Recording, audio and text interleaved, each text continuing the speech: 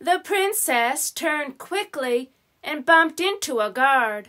The guard spilled gooey mud and string all over her. "Holy pumpkins! Watch yourself, guard," Peepers ordered, "or you'll spill all over the Grand Matron." "I am very sorry, Your Highness," the guard said, "but I am not a guard. I am the chef, and that is not the Grand Matron. It is Duke, the royal mascot." "Jeepers!" Peepers cried, but then the princess remembered the ball.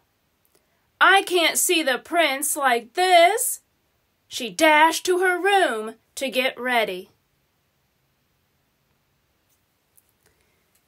The princess spent hours dressing herself so she'd look just right for the prince. "See?" Princess Peepers said to herself, "I don't need glasses." When a lady-in-waiting came to check on the princess, Peepers asked, "How do I look?" You look, remarkable," the lady-in-waiting said. The princess hurried toward the ballroom.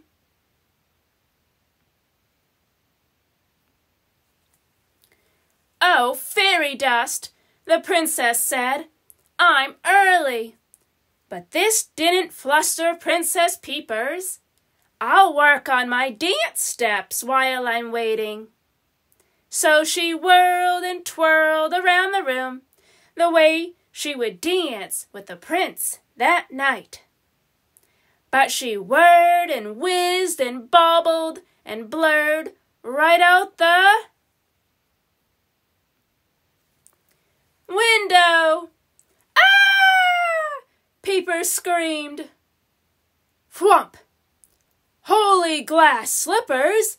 Peepers cried. "I'm so glad this horse was here." She patted the horse on the head.